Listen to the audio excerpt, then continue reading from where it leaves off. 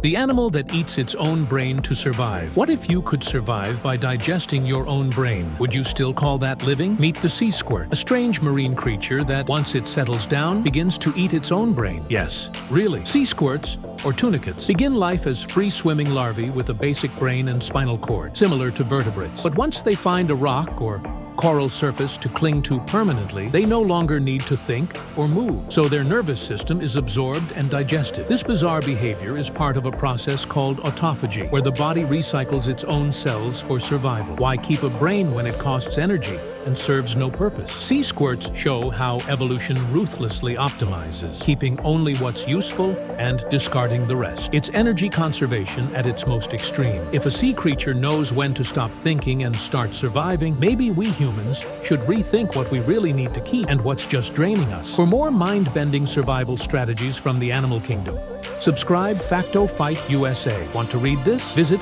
therisingirish.com. Like, comment, and share to support science-driven content.